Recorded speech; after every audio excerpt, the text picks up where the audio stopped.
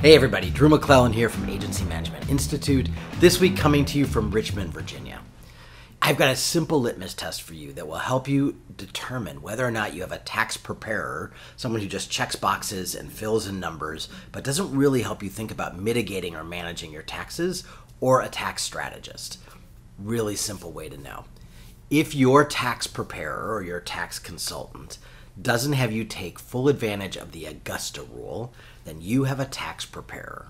You have somebody who is not thinking about your taxes, is not trying to save you money, is not trying to help you manage all of the income coming in from whatever sources you have coming in from hitting your bottom line personally and having you pay tax and influence your tax rate. If you're not taking advantage of the Augusta rule, you need a new tax preparer.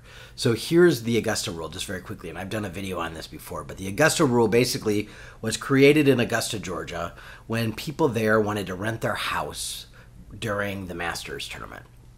But they didn't want to pay income on, they didn't want to pay tax on the income that they made when they rented their home. So clearly somebody there had some influence because there's a piece of tax code that is specifically about renting your home for business purposes that is nicknamed the Augusta Rule. And what the Augusta Rule says is that any person can rent their home for up to 14 days to a business, not necessarily your own business, but it can be your own business, for up to 14 days and not claim that income on their taxes. So if you have a team meeting at your house, if you host a client dinner, if you use your home for a photo shoot, any of those kinds of things qualify for the Augusta Rule. So obviously what you want to do is you want to have your team over about once a month, or you want to do something that uses your home.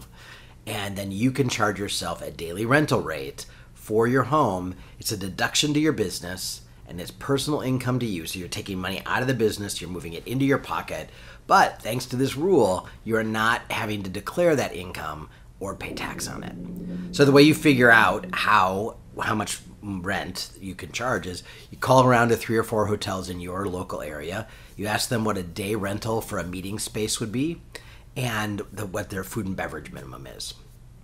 And there you go. That is your daily rental rate for your home. So $2,000, $3,000, whatever it may be. And you just literally cut yourself a check from the company for the 14 days. Now, obviously, you're going to have to document when those 14 days are and what you use them for. So again, team meeting, brainstorming meeting, client meal, client stayed overnight, whatever, however you might use your home, and you want to max it out at 14 days.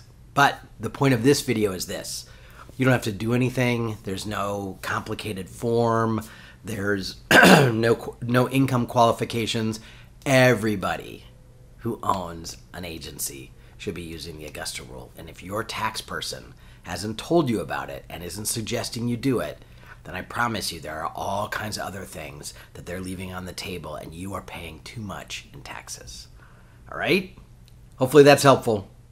This is a perfect time of year, now that we've just all filed our taxes. Perfect time of year to go shopping for a new one if you need one. But make sure that you choose a tax strategist, somebody who wants to meet with you monthly or quarterly and is really putting together and preparing a strategy that's going to mitigate your risk. Okay? I'll see you next week.